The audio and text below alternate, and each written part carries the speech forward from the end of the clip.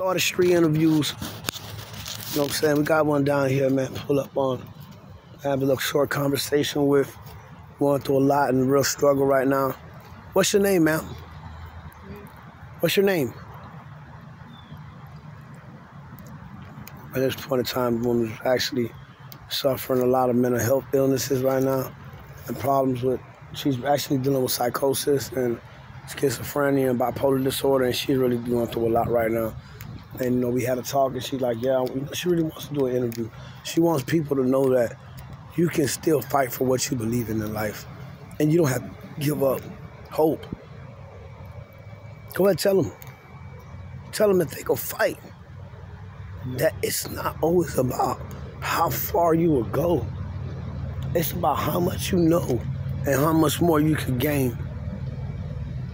Because these women out here, I'm at a point where I'm just trying, you know, that this is a little positive motivation. That's why I stand for what I stand for, man, you hear me? And that's why, you know, I even had the opportunity to sit here and, like, you know, just talk to you. Like, God is going to bless you, you understand me?